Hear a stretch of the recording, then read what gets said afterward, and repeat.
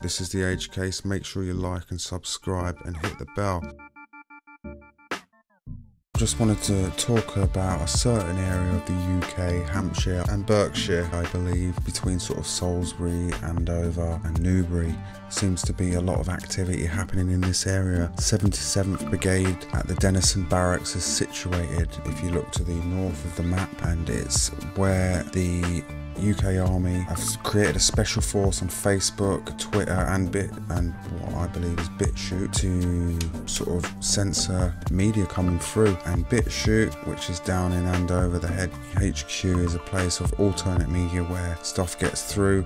We also have the UK Army headquarters situated on the other side of Andover. It's just a hunch, but I'm believing that BitChute was kind of created to get all of the very small percentage of the population over to BitChute from Facebook and Twitter, so that they can keep the majority brainwashed on these platforms with their news. Bit like brand YouTube, there's been a lot of drama and saga and maybe hacking and suing going on over at brand YouTube. Also down the road is Porton Down, very important biopharma science campus with lots of laboratories. It's also where the Russians were found to be poisoned in Salisbury. And then up the road from there is the Quintet, and Quintet are involved in a lot of things. They're pretty similar to what Serco is. They're 5G, resilience, advanced warfare, aerial intelligence, many sort of things around warfare. So these companies are all situated in, I'd say, a 40-mile radius of Hampshire. Would be maybe a good idea for auditors to go and test all these out in a day. I've seen an auditor do a Quintet one outside, stood, and I'm sure I've seen people go to Porton Down, but maybe one of the auditors out there could go and check this out. But it's all situated in the 40-mile radius, like I say. So if we was to do maybe a little bit of sort of Abbott maths, the 13 companies, sorry, the 5 bits of the army are quite good for the government. But if we use a bit of overkill maths, and no, this isn't some threat to anybody's family, this is just some evidence that I'm laying out. I've heard Overkill say that when all this shit's over, he wants to move to Southampton or Andover, and Andover's what, 2 miles away from the 77th Brigade, and they always call themselves the 79th Brigade. So I'm just kind of putting 2 and 2 together, and I'm really thinking that Mr. John Overshill is part of the 77th Brigade with all this evidence that I'm sort of laying out here, always going on about the 79th Brigade. So I'm just thinking that, oh, we could maybe use a bit of lion fart maths, and well, brother, if it doesn't resonate in my heart, then it can't be real. So what actually is the 77th Brigade, this word that keeps getting bandied around if you're seen as a troll or you're not quite complying with the certain room that you're in? You're called a 77th Brigade troll. The 77th Brigade, that their role is to sit in YouTube and create accounts to disrupt the order of people spreading information to less than 1,000 people. There's no point or reason to do that. They have bigger fish to fry. So what actually is it? It's Security Assistance Group. The SAG's mission was to work with sort of cross Whitehall agencies to achieve the goals of defence, engagement and building stability overseas strategies. The 77th Brigade was created to draw together a host of existing and developing capabilities essential to meet the challenges of modern conflict and warfare. The unit's objectives were pretty much similar to the SAG's, and they were also the follow-on from the 15 POG. And what the 15 POG was, the 15 Psychological Operations Group, which was a tri-service or purple military unit formerly parented by the Military Intelligence Brigade. Following the Gulf War, the UK government formed a shadow PSYOPs unit called the 15 PSYOPs Group. But the current structure of the 77th Brigade, which took over the 15 POG, Defence Cultural Specialist Unit, which is planning support on sort of behavioural analysis, which they will give to the behavioural team. Then you have Task Group, which provides highly deployable specialists to other parts of the armed forces and government organisations quickly.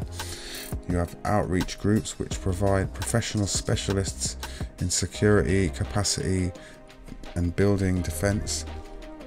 You have the Digital Operations Group, which delivers influencing activities and products across a range of communication types and platforms such as Twitter, Facebook. I'd even say they go into YouTube.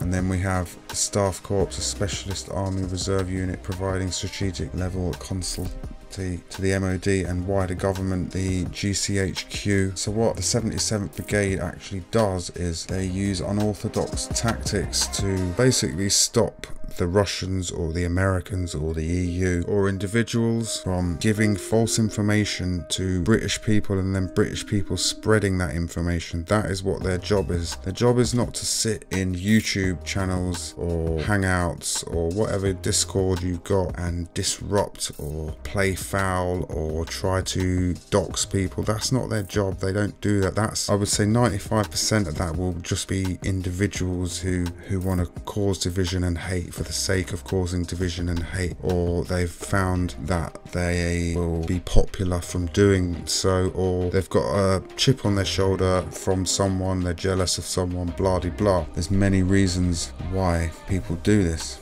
But then you have the Cabinet Office's Behavioural Insights team and other sort of behavioural teams that nudge society and push information, even false information, onto society so it stops them from maybe pushing the real truth, which is in opposition to the government. It could be financially, it could be sort of a matter of national security is the reason why they have done this.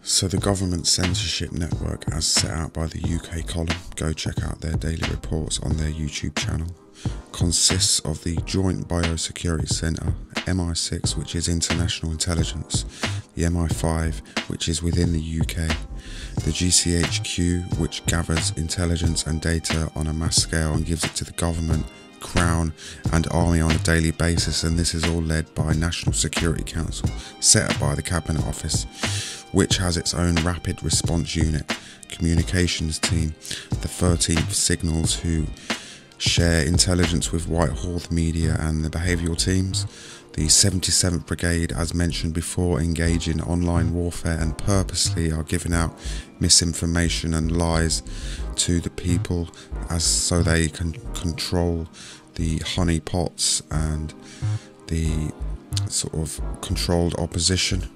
You then have the Five Eyes Echelon system, which gathers international data and intelligence technology.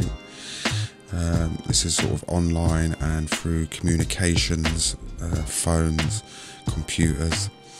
Then we have the new DCMS fake news unit, the Hot 18 team, set up on the 24th of November, who will excel the sort of corruption, lies, science denialism and hate onto the people in a more public fashion. They're basically just being open with it all now and telling us what they're doing, and there's a lot of censorship going on, and we can see it within the groups, but only a small number of the population can actually see that this is going on, and we're trying to get more of this information out across many different channels and people, YouTube channels.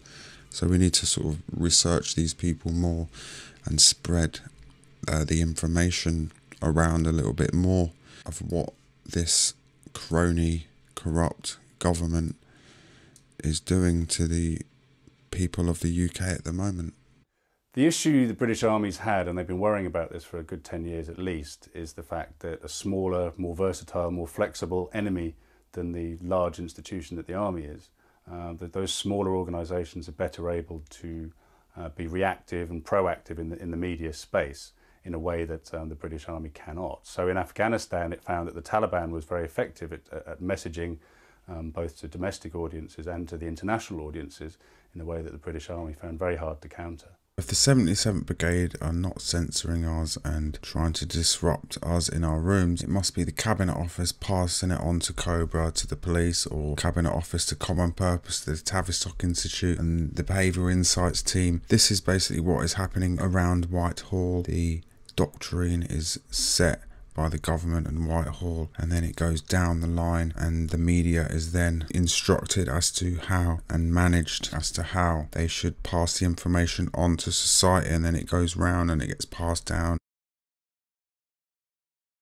The GCHQ, which is in Cheltenham, commonly known as the GCHQ, it's an intelligence and security organisation responsible for signals intelligence and information assurance to the government, armed forces and the United Kingdom. Based in a donut in the suburbs of Cheltenham, it's responsible for the country's Secretary of State, Foreign and Commonwealth Affairs, but is not part of the Foreign Office. It is where many different agencies are working within, and in 2003 Edward Snowden revealed that the agency was part of a process of collecting online telephone data via Tempora program, which is part of the UK government. The GCHQ's legal basis is enshrined in the Intelligence Services Act 1994 and has 3 different sections. The Prime Minister nominates cross-party members to an Intelligence and Security Committee to then scrutinise and put the GCHQ to the test, with the Justice and Security Act 2013 to provide further access to investigatory powers. Then there's the Joint Threat Research Intelligence Group, which is a unit of the government's communication headquarters at GCHQ, the British intelligence agency, which is linked to the MI5 and the MI6. The intelligence of the JTRIG was revealed as part of a global surveillance disclosures in documents leaked by the NSA's Edward Snowden. Operational method techniques. All of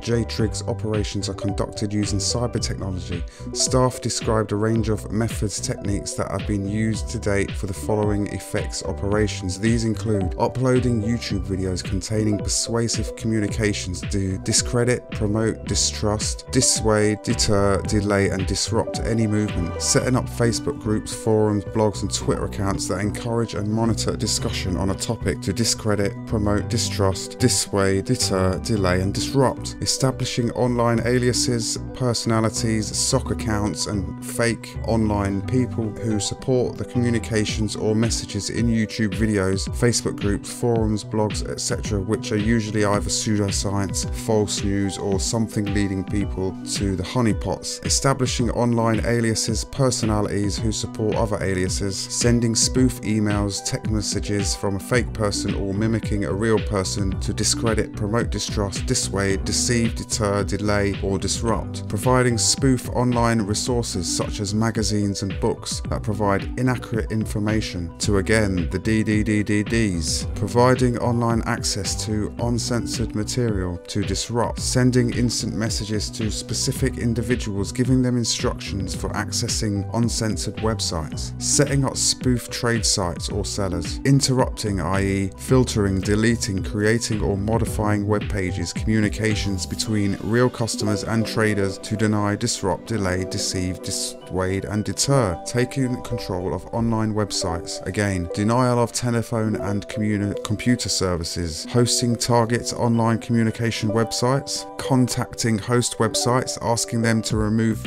material, and basically just being trolls within YouTube live streams, Twitter feeds, Facebook pages, and they can ask people who work within, say, Facebook and YouTube to remove posts that will usually go against the UK government or the narrative that is being pushed, and they can easily get involved in such quests like this. In 2011, the JTRIG conducted denial of service attacks, DOS, on the activist group Anonymous. Other JTRIG targets have included governments of Iran, Taliban, Afghanistan and many others. Online false flag operations are also used by JTRIG against targets. JTRIGs have also changed photographs on social media sites, as well as emailing and texting colleagues and neighbours with unsavoury information and false information about targeted individuals, which they can then pass on through the social media sites to other people, and it just creates, again, these bubbles and echo chambers from where small groups are broken up and broken up and broken up, and people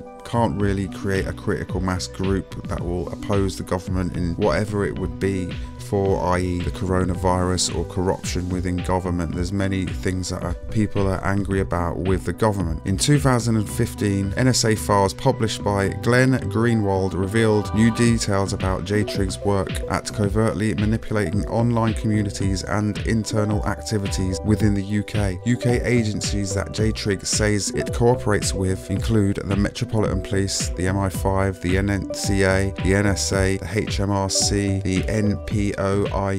It's also involved in what it calls missions with various other agencies described as customers, including the Bank of England, Department of Children, School and Families. Info weapons held or being deployed by J-Trig can be used to send bulk emails, spoof SMM messages, impersonate Facebook posts for individuals or entire countries, artificially increase traffic to a website, and change the outcome of online polls. These are just some of the things that the J-Trig and GCHQ have been involved in over the years.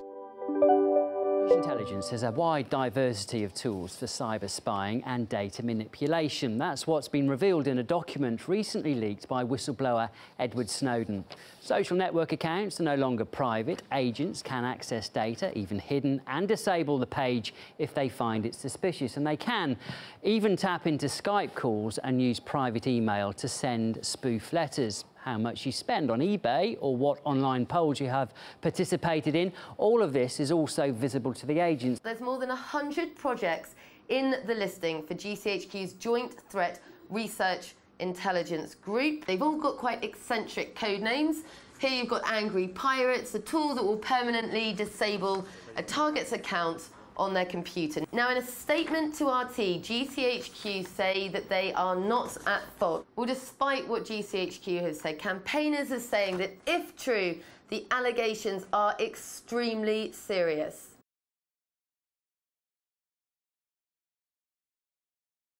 A professor at a university in London, the University College London, found a new vulnerability in a GCHQ encryption protocol. You've probably heard of the GCHQ. It's basically London's version of the NSA. In any case, Dr. Stephen Murdoch claims to have found a backdoor in the Mikey-Saki encryption protocol, which is something the GCHQ actually made to help encrypt voice over IP traffic and maybe video traffic as well. And by the way, while this is a government encryption protocol, Secure Chorus, which uses this protocol, is open source. So in the future, we might see other public products using this encryption protocol. Now, I won't describe this alleged cryptography backdoor in any technical detail. If you want that type of depth, be sure to check out Dr. Murdoch's blog post, as it goes into a lot of detail. But at a high level, it really comes down to the fact that there's this master private key. Basically, service providers can have a master private key for this encryption. That means after you've sent encrypted communication, someone like the GCHQ can use this master private key to potentially decrypt your communications. So should you worry about this? Well, right now, Mikey-Saki doesn't seem to be a protocol that's used in a lot of stuff, but since it is open source, you might want to keep an eye on it. If you ever find products that use it, that essentially means the government might have an option of seeing into your encrypted traffic. This isn't the first time governments have been alleged to have backdoors in encryption. A while ago, the NSA created an elliptical curve cryptography protocol that apparently also had a weakness that caused a backdoor. And apparently there's some modern security and routing products from Juniper that might use this particular protocol.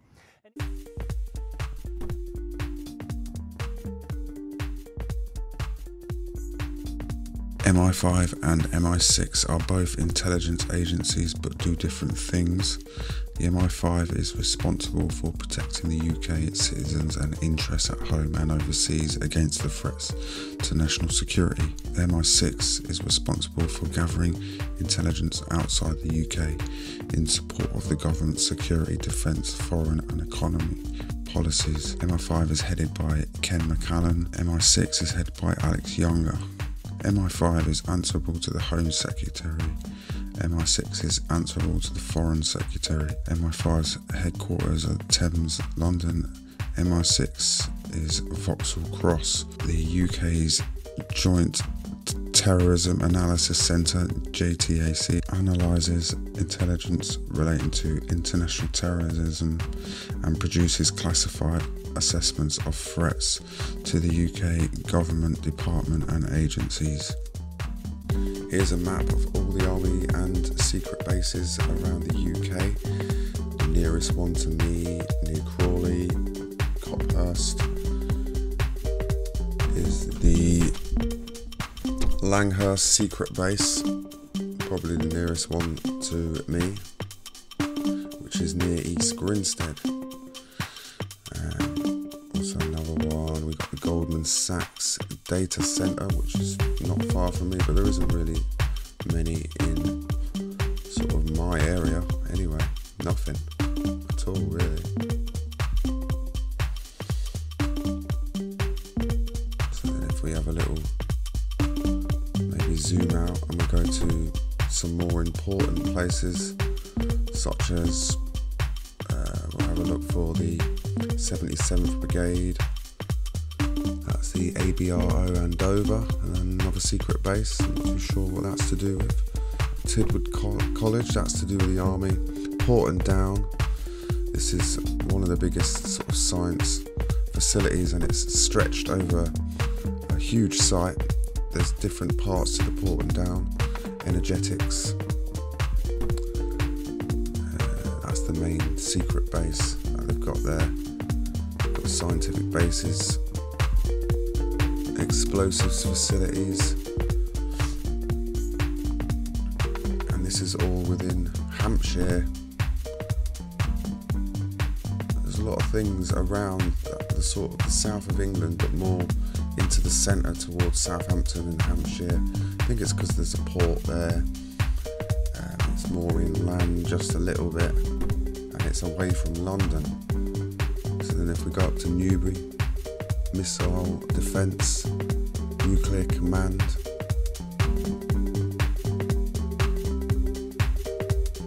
RAF. There's a lot of these secret junctions on motorways for the police and army, I suppose, that a lot of people don't know about. MOD storage, and then the Denison Barracks, where the 77th Brigade is situated, just outside Little Hungerford, which is in Berkshire, I believe.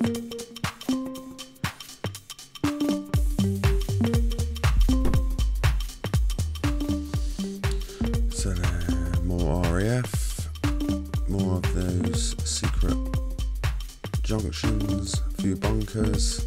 We go down to Southampton, there's some Quinterque places down here, SOC bunkers, PSD, I'm not too sure, I'll have a look into that in a sec.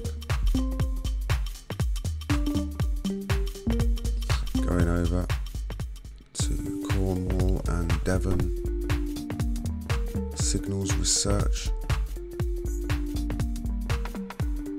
Hamsworthy, Dean Hill, that's quite a big place.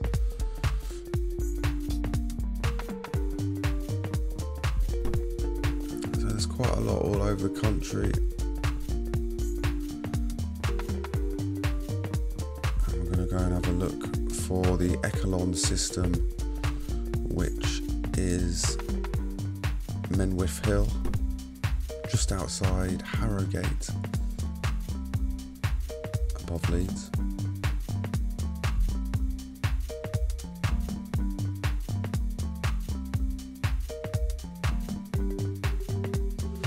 Menwith Hill, RAF Menwith Hill. This is where the Five Eyes Echelon system that the NSA and the GCHQ of the UK use. It's the Five Eyes, the New Zealand, Australia, Canada, the UK and America. It's their joint intelligence system. And Menwith Hill is quite a big place. One of the three main places in the UK, I would say, after the GCHQ and Porton Down. So that was Menwith Hill. Let's have a look for GCHQ, which is Cheltenham. All All of these places would be good for auditors to go visit.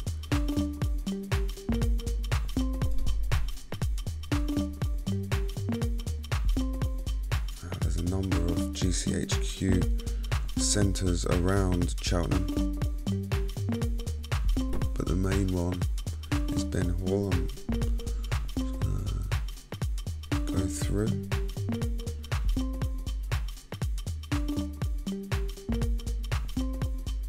RAF Innsworth,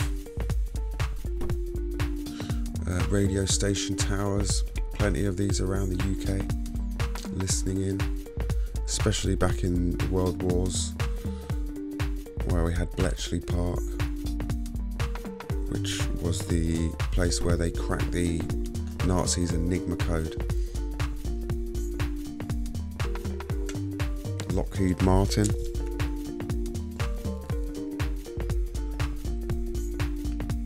More of the secret junctions. I think it's maybe so police can get onto motorways quicker. They know where the person is that they're trying to catch, and they can catch them out on either end. It's probably many of those around the country. RGHQ and AAOR. I know what that is, but it's probably not that important. Cleve Hill Communications. It's another thing to do with the GCHQ and the UK Army.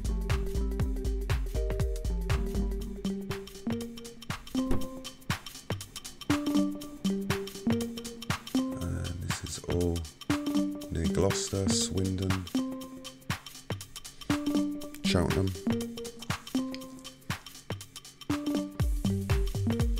Tewkesbury,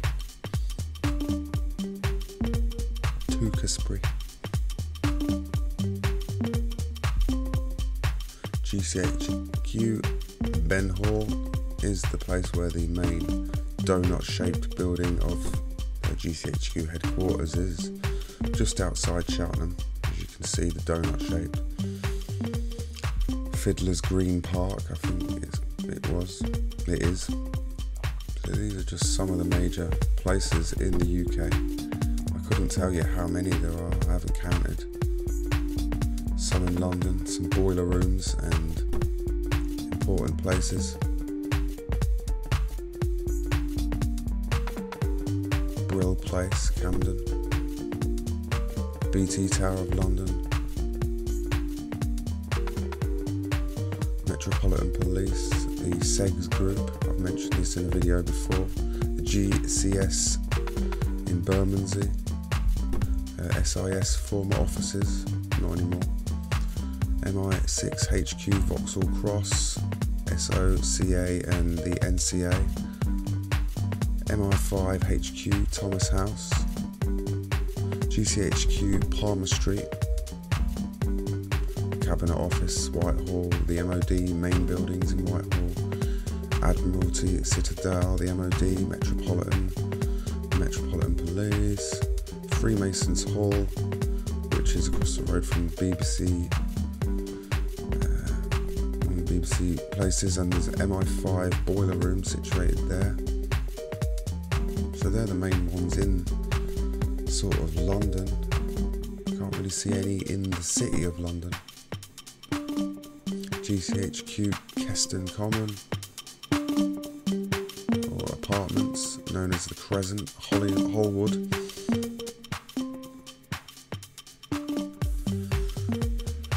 The only one in Northern Ireland, MI5 HQ Palace Barracks, Hollywood, Belfast. Missile tracking on St Kilda, up in Scotland. The Isle of Lewis.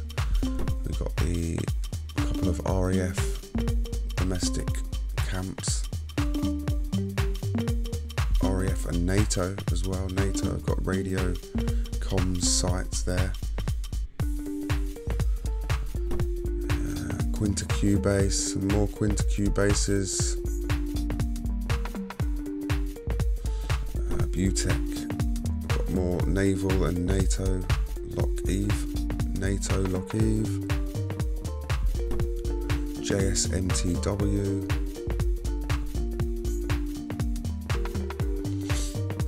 the most northernly one is Garvey Island, Cape Wrath, a secret base right at the top of Scotland. Yeah, all seem to be just GCHQ and naval bases up the top there.